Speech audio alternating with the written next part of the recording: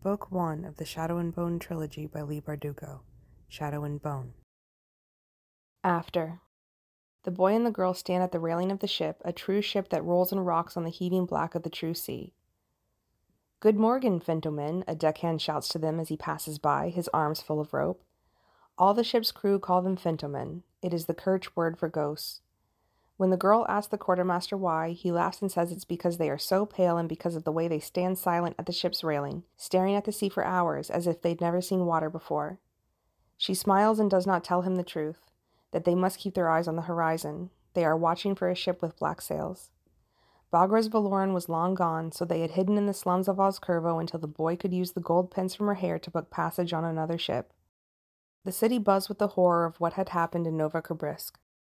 Some blamed the Darkling, others blamed the Shuhan or the Fjerdans. A few even claimed it was the righteous work of angry saints. Rumors began to reach them of strange happenings in Ravka. They heard that the operat had disappeared, that foreign troops were massing on the borders, that the First and Second Armies were threatening to go to war with each other, that the Sun Summoner was dead. They waited to hear word of the Darkling's death on the fold, but it never came. At night, the boy and girl lied curled around each other in the belly of the ship.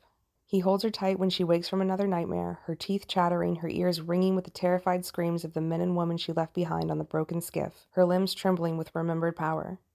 "It's all right," he whispers in the darkness. "It's all right."